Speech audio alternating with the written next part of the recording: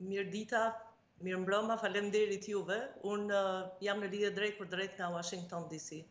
Ndjes se ka qenë një keq informim. Pra, si paraqitet dhe situata në Shtetet e Bashkuara në këto momente mjaft vështira, ku fillimisht ishte situata në Teksas dhe tashmë në Florida dhe në Karaibe? Cilat janë masat që po merren dhe cili është bilanci për shqiptarët? A jeni ndjeni të shqiptarëve që mund të jenë prekur nga këto fenomene shkatrimtare natyrore?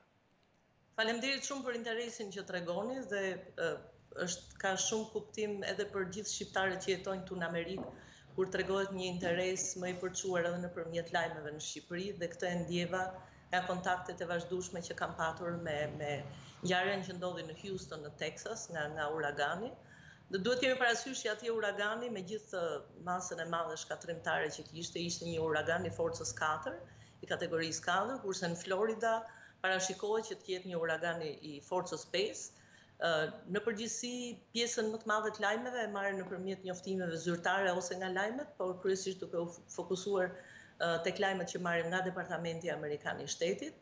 Dhe unë me gjithë kontaktet që kam patur kryesisht me drejtuesit e organizatave në Florida, japim atë këshill që po mundohen të japin gjithë. Ndiqni lajmet dhe merrni udhëzimet që japin drejtuesit lokal, sepse ato e njohin më drejt për drejt lëvizjen e uraganit dhe në fakt në cilat zona do ndodh.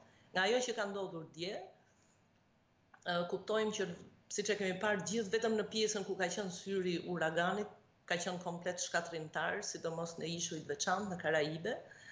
Neve uragani s'ka arritur akoma në Florida dhe nuk është përcaktuar akoma, nuk dihet se cili është drejtimi që do marrë, nëse do prek të gjithë shtetin në pjesën e mesme, perëndimore apo lindore, dhe të gjithë njerëzit janë në pritje për të marrë njoftimet se çfarë drejtime duhet marrin. Është mirë që të rrinë në shtëpi apo është mirë që të largohen. Një pjesë e tyre janë evakuuar, sidomos ato që ndodhen në zonat me banesa fare pranë zonës, pranë Bregdetit. Në Florida janë rreth 35.000 shqiptar afërsisht, nga informacionet që ne kemi me shqiptarët që janë atje. Një pjesa më e madhe janë në Clearwater, Tampa dhe në Jacksonville.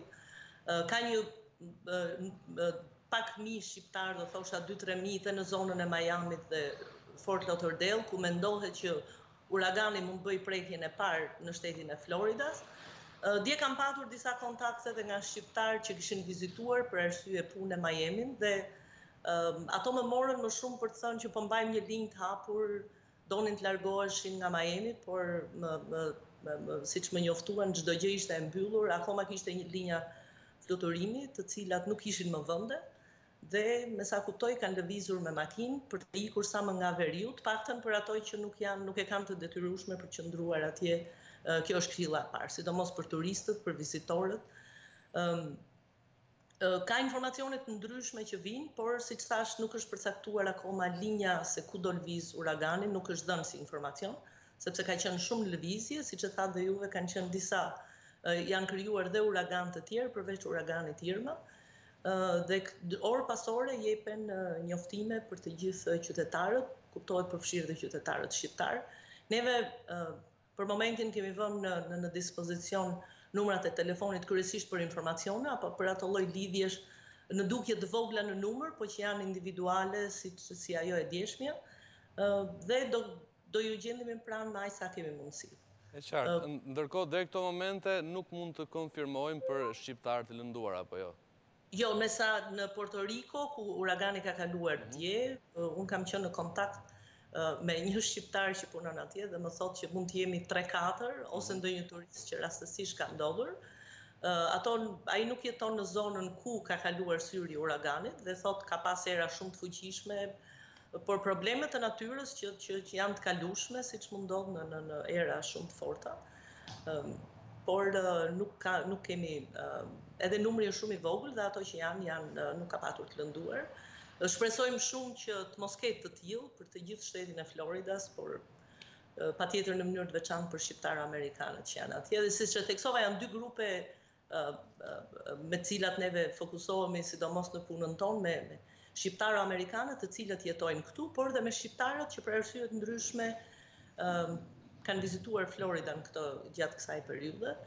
Dhe sa të kemi mundësi që do t'i ndihmojmë. Por janë zona të cilat sot nuk mund shkosh fizikisht, janë vetëm autoritetet lokale me masat e tyre që janë munduar t'i marrin në ekstrem, duke qenë që tashmë vinë nga një eksperiencë krejt e fundit, që ka ndodhur vetëm 10 ditë 2 javë përpara, ngjarja në Teksas, dhe uragani atje për zona caktuara ka qenë, duke qenë që ka qenë edhe i papritur dhe për zona që zakonisht nuk janë të përmbytura nga ujrat, deri diku ka qenë ndoshta me gjithë masat që morën, prap i fare, jo vetëm i papërballueshëm, por edhe i papritshëm deri në çfarë shkallë do shkonin përmbytjet dhe shkatrimet. Në Houston ka një komunitet që shkon rreth 3-4 mijë shqiptarë, të cilët janë shumë të lidhur dhe goxha të organizuar me njëri tjetrin. Houstoni ka një diasporë shqiptare shumë profesionistësh, unë edhe ato i kam vizituar personalisht gjatë vitit kaluar dhe e di që ato dhe bëjnë shumë përpjekje bashkë, kaq më tepër që ishte një rast që janë munduar shumë të ndihmojnë njëri tjetrin. Dhe sidomos shpërndarja e informacionit është shumë e rëndësishme në këto momente kur ndodhen. Pjesa e natyrës është e pakontrolluar nga asnjëri. E qartë. Zonja Faber, unë të falenderoj edhe njerë për këtë lidhje direkte me Skype, me radio televizionin Uragani. Sigurisht do të mbetemi në kontakt dhe le të shpresojmë për sa më pak dëmesin e njerëz ashtu edhe mjedisore, por pse jo edhe infrastrukturore. Të falenderoj edhe njerë për këtë lidhje direkte. Faleminderit.